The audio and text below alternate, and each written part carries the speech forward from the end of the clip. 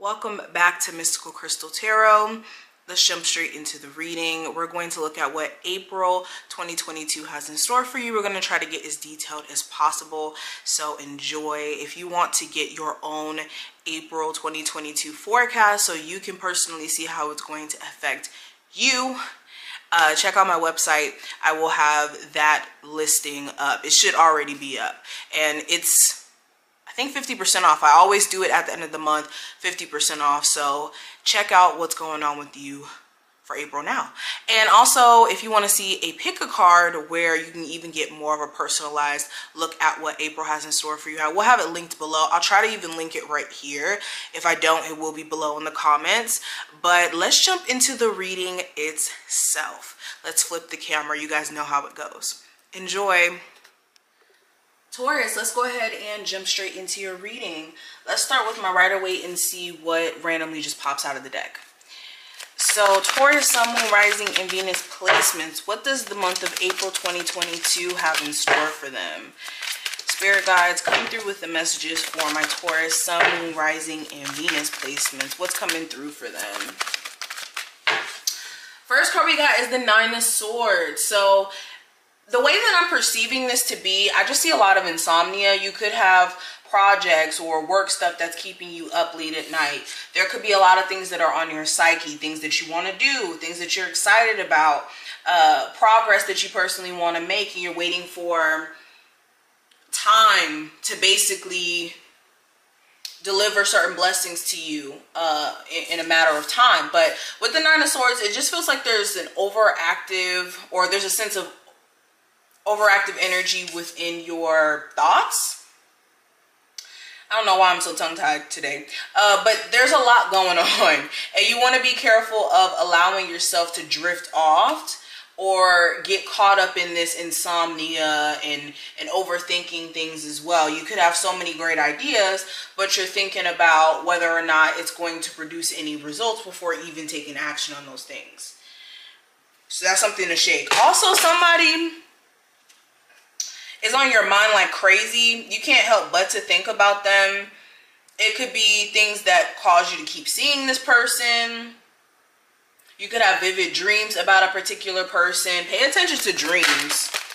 All right, I also have the Five of Pentacles. So some of you guys could be losing weight, not on purpose though. Like, this could be you losing weight because you're stressed out a little bit. Okay, something with eating habits could be a little bit off. Another thing I'm seeing also, this is you guys deciding that maybe you want to cut back on spending. There could be things that have came up that you've had to pay for recently, and it's definitely dipped into your finances in a way. And this could be trying to preserve your finances. Your birthday could be coming up, and there could be things that you want to do for your birthday. And there's definitely a need for you to make sure that you're saving money for whatever you're trying to do.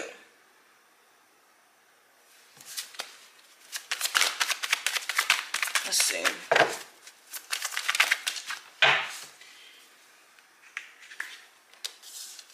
Also have the Hangman.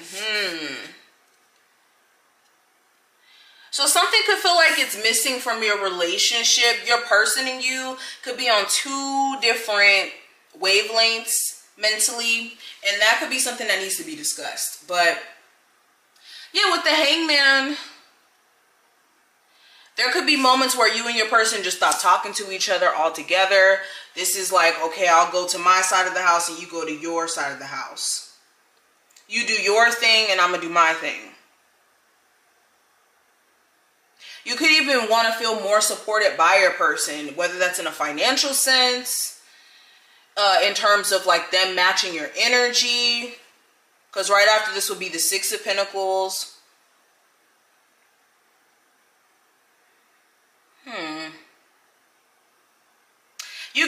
You could be pretty tired of waiting on somebody to get their act together as well. It just feels like, what's the point of me waiting on you to get your act together when you've shown me repeatedly this is the way you are? Taurus, what's coming through? Eight of Cups. So anything that you're not happy with, anything that starts to feel like it's draining you more than adding to you, you guys are just naturally going to walk away from it. It doesn't even feel like it's personally a fight, because a lot of you have already been in this space for some time. So in April, if things still consist to be the way that they are in a job, in a relationship, in whatever this is, you're just going to walk away. What's coming through for my Taurus? Taurus, Sun, Moon, Rising, and Venus placements. What's coming through for Taurus?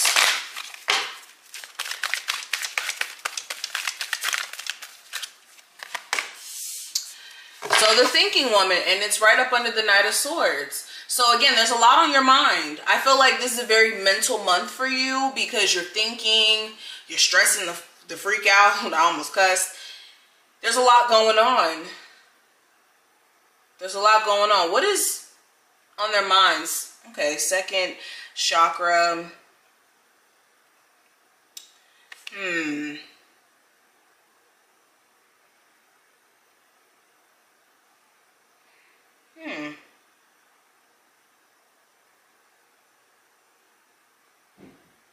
Second chakra in connection to this card. Let me put this right here. So I guess with the sacral chakra being here, there could be issues around like a creative endeavor. You could have certain fears that you're feeding into. It could also be like a decision that you're not that confident in, is what I'm hearing. But let's keep going. Something here could be blocking your level of confidence. Somebody's making you feel like you're not worth anything. And you need to not feed into that, because this person could be doing it for their own personal ego. So money, yeah, I see you guys are going to be focused, extremely focused on getting to the bag and securing your finances. But then also beyond money, a lot of you are looking for somebody who's of substance. If you are putting yourself on the dating scene, you're looking for somebody who has something to actually offer. And if it's not that, you don't want it at all. So this could cause you to be very selective in who you choose to date. You could be looking for somebody, and you could even meet somebody who's really balanced in their energy, but you could not be all the way trusting of them because of some lingering past energy.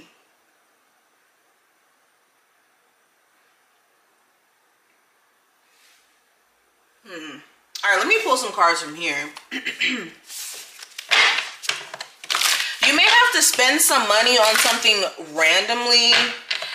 It may be a larger purchase or something that you just weren't expecting and kind of blindsides you. So I definitely would say make sure you have money saved for a rainy day. This could be like having to fix a car part, having to renovate something in the home, something important. I also have Triggered, and we also have Euphoria. So during this time frame, something here is setting you off. What is setting you off? Okay, your person could be doing the same behavior, doing the same thing that you thought that you guys worked through, thought that you guys have fixed and moved on from, but they're repeating the same thing and basically opening up a wound all over again. There could also be a trigger that shows you that you haven't completely healed from something. This could be, let's say you're trying to date and then you come across someone new and then they do you just like how a past person did you, like maybe ghost you or cheat on you or, you know, have options or something. And this could be very reminiscent of a past situation. And it kind of shows you how you're not over it by the way that you react.